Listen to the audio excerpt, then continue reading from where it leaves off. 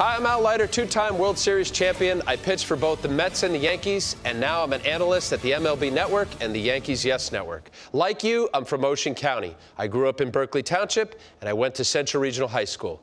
The Ocean County Prosecutor's Office is committing to doing all it can to help keep Ocean County a safe place to live and raise a family. One issue facing this community is the use and abuse of controlled dangerous substances.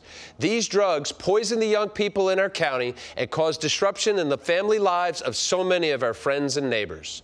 And these consequences can, and often do, happen quickly, even after only one time. Drugs and alcohol do not discriminate. They do not care where you live. They are not concerned about what you do for a living or how much money you make. Despite these facts, drug overdoses continue to take the lives of too many Ocean County residents. Yet sometimes people think they can beat it or that they can just use them recreationally or socially. Reality shows us that this is simply not true. Drugs, especially heroin and prescription medication, are extremely addictive. So please help keep our community safe by discarding unused prescription medication and speaking to your children about the dangers of drugs and alcohol. And please do not use drugs, not even one time.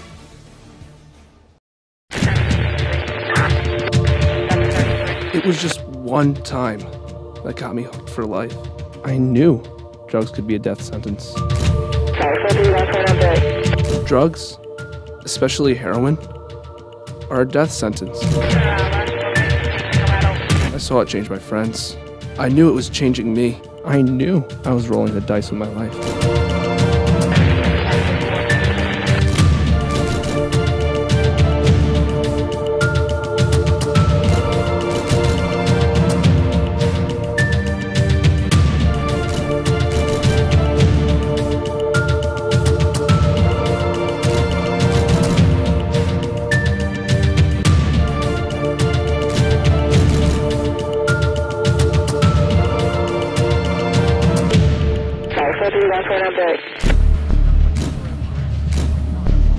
I didn't know heroin would change me like it did. I didn't know how hard it would be on my family, my friends.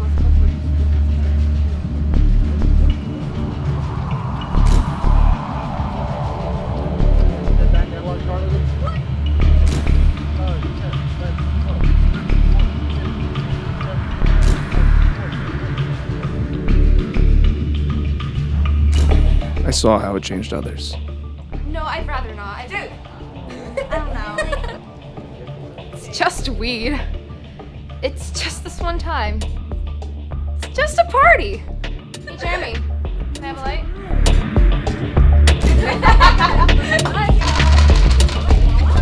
Oh my gosh. Go. It's just prescription medicine. It's just this one time. It's just a party. I am not a stoner. I just want to have fun.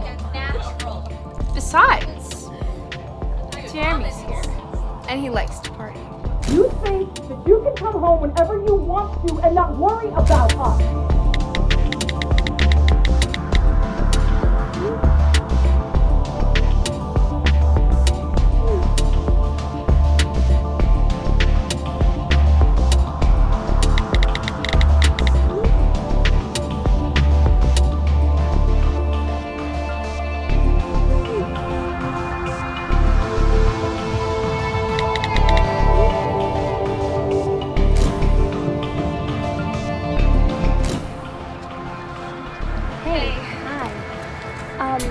Here. No, I'm not a junkie. I'm not taking heroin. It's not different than any of the other ones you took last week.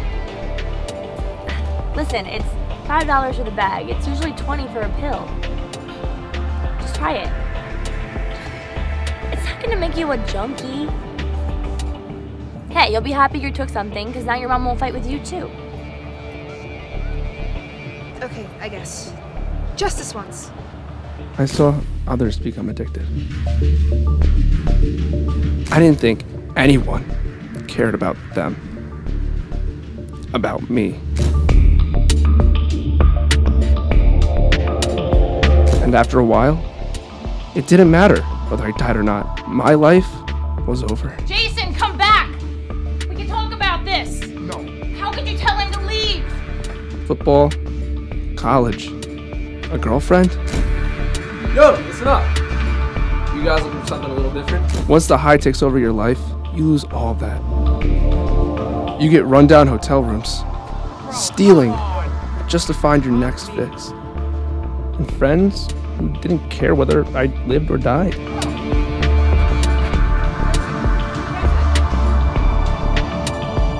Bro, he's not breathing. He's not, bro. We gotta get out of here, man. We gotta go.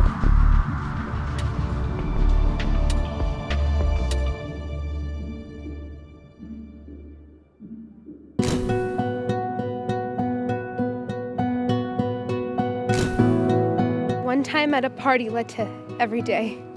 Sometimes more than once per day. I was left for dead in the street. I didn't think that just one time at a party would kill me.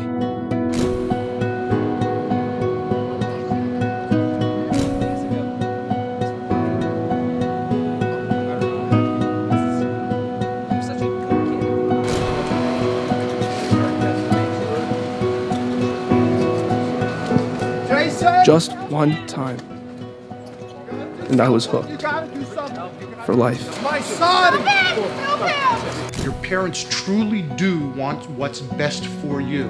And if you feel like you can't go to them, go to somebody else. Get help.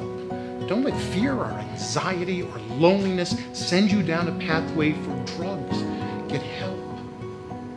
There's no such thing as just once or just for fun. If you're using drugs or drinking, you need to talk to someone. You can't get in trouble for talking to someone. If you don't, it will get worse. And then it will be too late. I thought I was alone. I was surrounded by 100 people, but I thought I was alone. You are not alone. She was my best friend. I didn't think I was a drug dealer. I just thought she needed to have fun, and I thought I was helping her. You know, it's one thing being here, convicted as a drug dealer. But what I did to my best friend, I have to live with that. Once you start with drugs, the chances of you trying it just once or stopping when you want are low.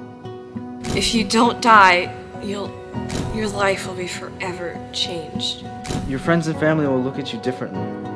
I thought I could just go to parties and avoid the weed or pills or whatever, but once you're addicted, it's different. You can't just hang out anymore. I only smoked weed a few times at parties, but I saw how it changed me. When friends started trying to give me pills, I knew that wasn't the life I wanted. I got help. I lost a few friends.